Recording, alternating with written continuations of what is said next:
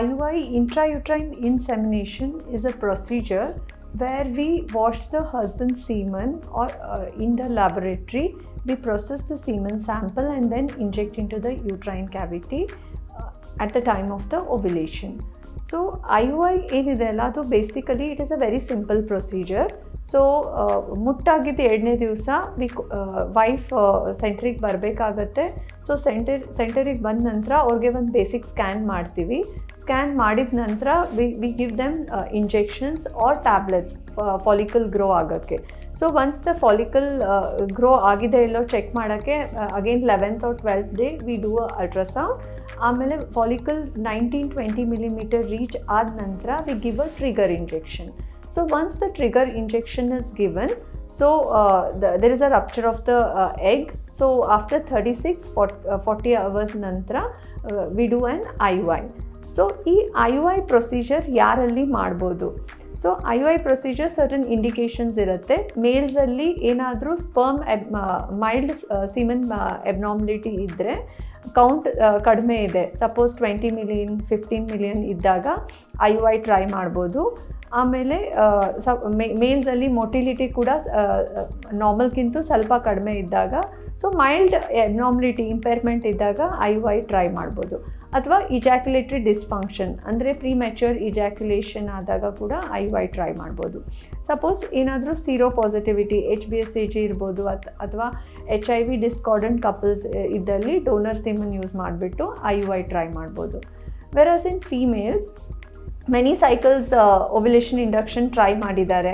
Suppose conceive ಆಗೋಕ್ಕೆ ಸಾಧ್ಯವಾಗ್ತಿಲ್ಲ ಅಂದರೆ then we can go for IUI. ಆಮೇಲೆ PCOD ಪೇಷಂಟ್ಸ್, ಸಪೋಸ್ ಮೊಟ್ಟೆ ಉತ್ಪನ್ನ ಸರಿ ಆಗ್ತಾ ಇಲ್ಲ, ಸೊ ಆ ಟೈಮಲ್ಲೂ ಕೂಡ ಬೇಸಿಕ್ ಟ್ರೀಟ್ಮೆಂಟ್ ತೊಗೊಂಡು ಕೂಡ ಕನ್ಸೀವ್ ಆಗಿಲ್ಲ ಅಂದರೆ then we can go for IUI. R mild endometriosis, unexplained infertility, so ಎಲ್ಲ ನಾರ್ಮಲ್ ಇರುತ್ತೆ but still they are not conceiving ಅಂದಾಗ then we can give a trial of IUI. So IUI ಅದು ತುಂಬ simple procedure. So ಅದಕ್ಕೆ anaesthesia ಏನೂ ಕೊಡಲ್ಲ. So IUI procedure ಇದ್ದಾಗ so they have 1-2 to 3 hours ಆಗುತ್ತೆ. ಸೊ ಹಸ್ಬೆಂಡ್ ಸೀಮನ್ ಸ್ಯಾಂಪಲ್ ಕೊಟ್ಟ ಮೇಲೆ 1 hour ಪ್ರಿಪ್ರೇಷನ್ ಮಾಡಿದ ನಂತರ ಒಂದು 15 minutes IUI ಪ್ರೊಸೀಜರ್ ಪರ್ಸೆ. ಸೊ 15 minutesಲ್ಲಿ ಪ್ರೊಸೀಜರ್ ಕಂಪ್ಲೀಟ್ ಆಗುತ್ತೆ. 10-15 minutes ಬೆಡ್ ರೆಸ್ಟ್ ತೊಗೊಂಡು ಅವ್ರ ಮನೆಗೆ ಹೋಗ್ಬೋದು. ಸೊ IUI ಸಕ್ಸಸ್ ರೇಟ್ ಹೇಳಬೇಕಾದ್ರೆ, so it is again couple specific and it is also age related. So when we are trying for IUI, what is the cause of infertility in the couple? That also matters a lot. So generally IUI success rate ಹೇಳೋದಾದ್ರೆ, so we can say 10-15% per cycle. So one cycle IUI ಕೊಟ್ಟಾಗ 10-15% couples ಅಲ್ಲಿ conceive ಆಗ್ಬೋದು. So after 2 to 3 cycles, the success rate would be around 20-25%.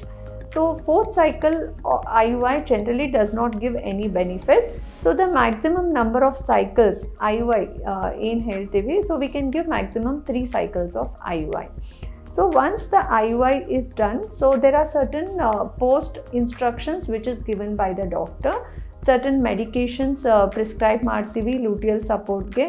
So they need not be on complete bed rest. If they are working, they can continue working. Stress avoid ಮಾಡಬೇಕು, maintain healthy lifestyle.